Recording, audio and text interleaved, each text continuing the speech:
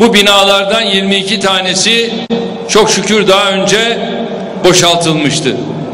Sadece 3'ünde enkaz altında kalanlar oldu. Arama kurtarma ekiplerinin özverili çalışmaları neticesinde 30 kişi yaralı olarak çıkarıldı. Ve son rakam 20 kişi ise hayatını kaybetti. İlk deprem sebebiyle zaten Van'da tüm kurumlarımız, ekiplerimiz, sivil toplum örgütleri teyakkuz halindeydi. Bu yeni depremle birlikte 5 askeri, 2 sivil kargo uçağıyla bölgeye yardım sevkiyatını, hava köprüsünü hızlandırdık.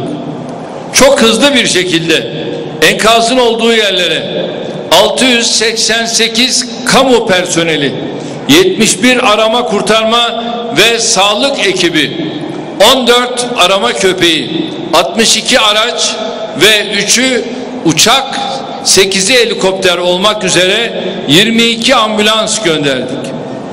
5.6'lık depremden sonra bölgedeki ihtiyaç sahiplerine şu ana kadar 8.000 çadır, 45.407 battaniye ve 600 yatak ulaştırdık. Depremden etkilenen 300 vatandaşımızı da tedavileri için Ankara ve İstanbul'a taşıdık. Gerek önceki büyük depremin, gerek son depremin yaralarını sarabilmek için devletimizin tüm imkanlarıyla, tüm kurum ve kuruluşlarımızla, başta bakan arkadaşlarım olmak üzere tüm yetkililerle bölgedeyiz. Şu anda yine Başbakan Yardımcım Sayın Atalay'ın riyasetinde bakan arkadaşlarımdan 4 arkadaşım orada birlikte değerlendirmeleri yapıyorlar. Vali arkadaşlarımızla birlikte değerlendirmeleri yapıyorlar ve bundan sonraki süreci nasıl değerlendireceğiz? Buna göre ne gibi adımlar atmamız lazım? Bunun kararlarını bu değerlendirmelerden sonra kendileriyle birlikte müzakere edip ona göre adımlarımızı atacağız. Vanlı kardeşlerim lütfen müsterih olsunlar. Biz onların korkularını, tedirginliklerini, yaşadıkları acıyı çok iyi biliyoruz. Çok iyi hissediyoruz. Var gücümüzle, imkanlarımızı zorlayarak Vanlı kardeşlerimizin yanında olmanın mücadelesini veriyoruz. Daha önce de söyledim. Kimseyi bu kış gününde aç ve açıkta bırakmayacağız. İnşallah Allah'ın izniyle çadır, battaniye, ısıtıcı, gıda ne gerekiyorsa fazlasıyla sağladık ve sağlamaya devam edeceğiz. Bölgede geçici konutları hızla monte ediyoruz. Kalıcı konutlar içinde kolları sıvadık. Yine Vanlı kardeşlerimden rica ediyorum. Lütfen hasarlı binalara girmeyin. Hatta bu binalara yaklaşmayın. Artçı depremler devam ediyor. Bilim adamlarımızın tespitlerine göre bir süre daha devam edecek. Lütfen tedbiri elden bırakmayalım. Lütfen risk altına girmeyelim. Ben sadece Vanlı kardeşlerimin değil, 74 milyon vatandaşımızın dikkatini özellikle bir hususa çekmek istiyorum. Türkiye bir deprem bölgesi. Geçmişte Erzincan'da, İzmir'de, Burdur, Muş, Kütahya, Samsun, Erzurum'da çok büyük depremler yaşandı. O zaman haberleşme imkanları bugünkü kadar yaygın değildi. Ulaşım bugünkü kadar kolay değildi. Deprem bilimi bugünkü kadar ileri değildi. Ama son yıllarda başta Sakarya ve Düzce depremleri olmak üzere Çankırı, Afyonkarahisar, Bingöl, Bala, Elazığ, Simav depremlerini bütün Türkiye aynı anda öğrendi. Gelişmeleri an be an izledi. Üniversitelerimizde deprem üzerine uluslararası boyutta merkezler kuruldu. Önemli bir birikim oluştu.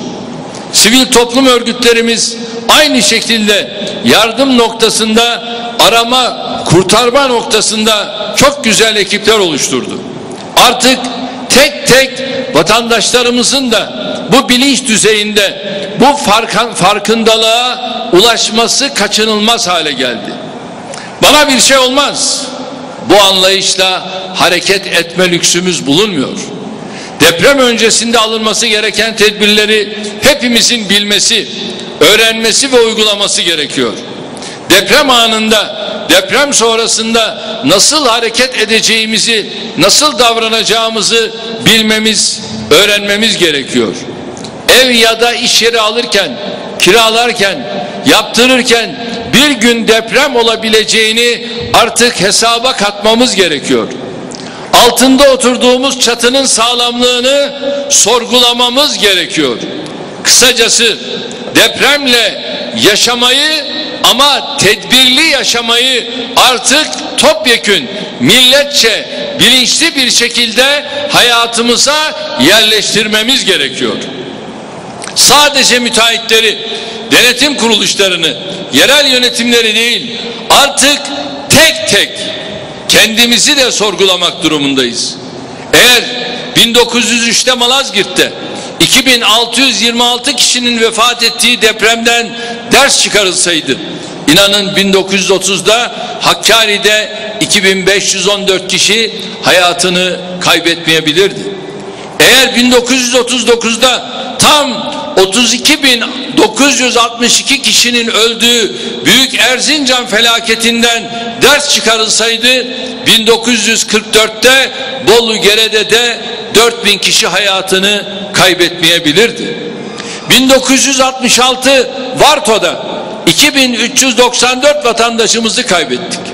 1975'te Lice'de 2385 vatandaşımızı kaybettik. 76'da da Muradiye'de 3840 vatandaşımızı kaybettik.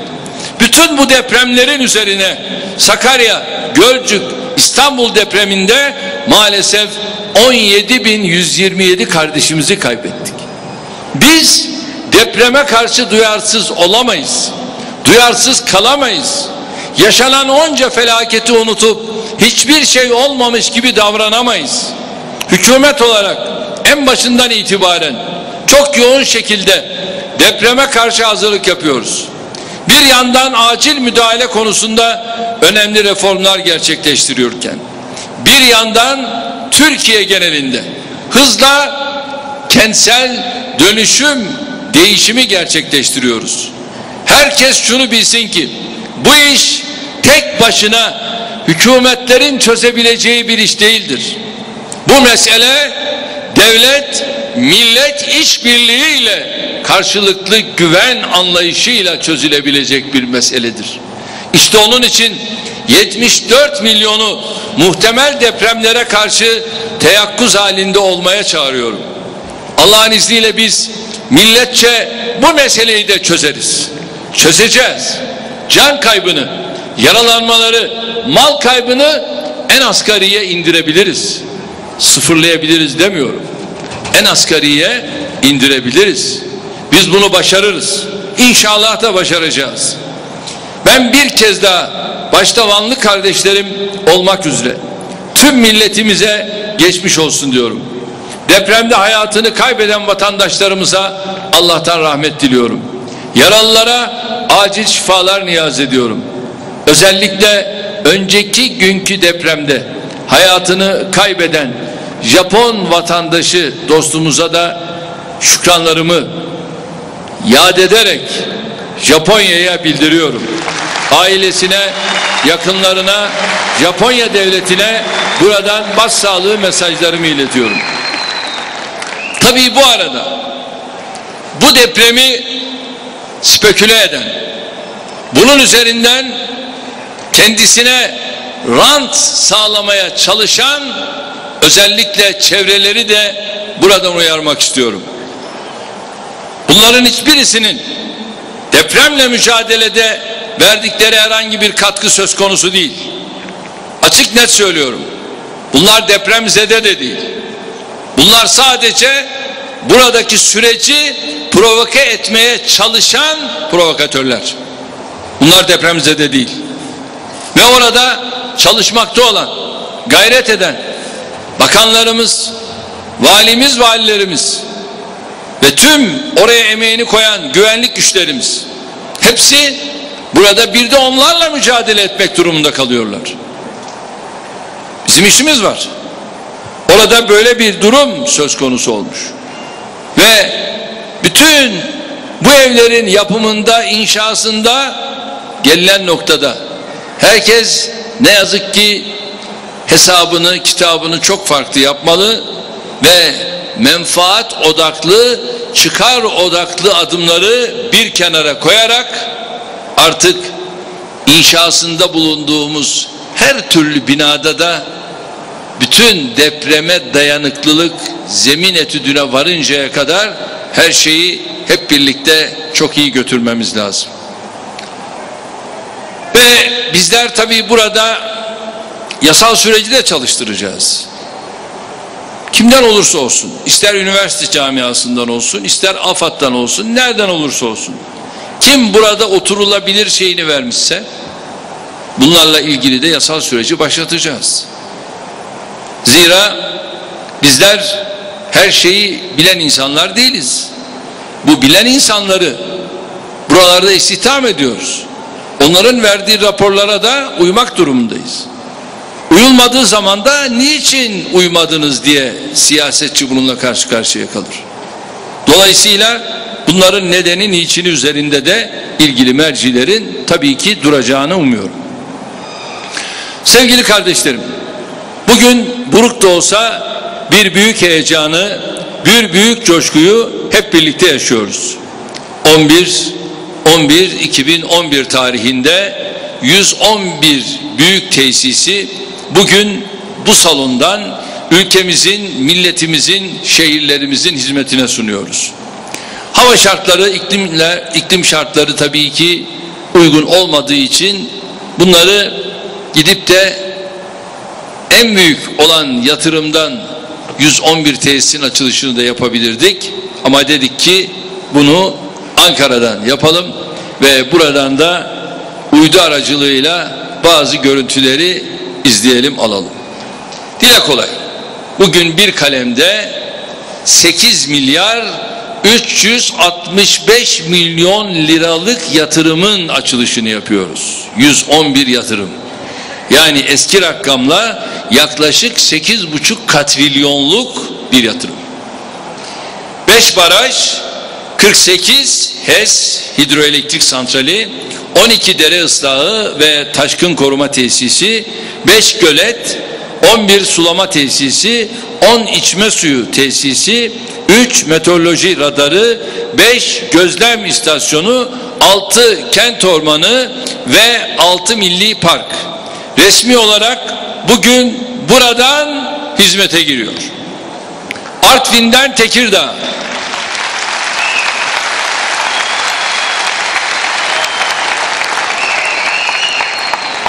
Artvin'den Tekirdağ, Sinop'tan Mersin'e, Rize'den Çanakkale'ye kadar Türkiye'nin dört bir yanı bugün suyun bereketiyle, yeşilin güzelliğiyle bu tesislerde buluşuyor. Bu tesislerle yılda az önce de bakanımın ifade ettiği gibi 7 milyar 100 milyon kilowatt saat elektrik üreteceğiz. 721 bin dekar tarım arazisini sulayacağız. Yılda 124 milyon metreküp içme ve kullanma suyu temin edeceğiz. 2 il, 16 ilçe ve 43 köyü taşkınlardan koruyacağız. Yeşil alanlarla, mesire yerleriyle çiftçilerimizi daha isabetli hava tahminleriyle buluşturacağız. Bakın değerli kardeşlerim, AK Parti iktidarından önceki hükümet 3 yıl iktidarda kaldı. Hangi hükümet olduğunu biliyorsunuz. Bu 3 yılda 9 tane tesis yaptı. 9 tesis. Kimdi bu? DSP, MHP, ANAP iktidarı. Bunlardan bir şey olmaz. Bunların bu ülkeye verebileceği bir şey yok.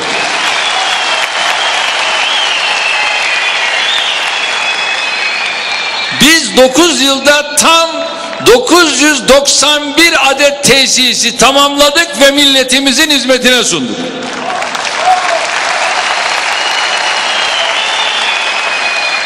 Onlar 3 yılda 9 tesis açıyor.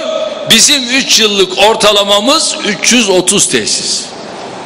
Üstelik bunu nasıl yaptık biliyor musunuz? Bizden önce DSİ'nin bütçeden aldığı pay %3,5. Yatırım bütçesi payı %44. Biz bu oranı düşürdük. Bütçeden alınan pay %2, yatırım bütçesi payı ise %24.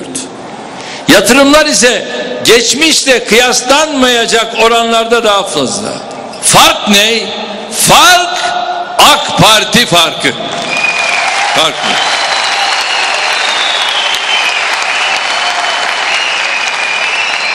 Bütçeden alınan pay düştüğü halde kıyas kabul etmeyecek derecede fazla hizmet üretiliyor. Neden acaba?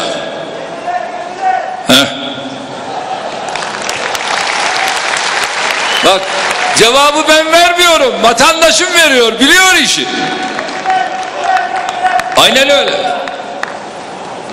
Hep şunu söylediler. Devletin malı deniz, yemeyen dediler. Hep böyle dediler.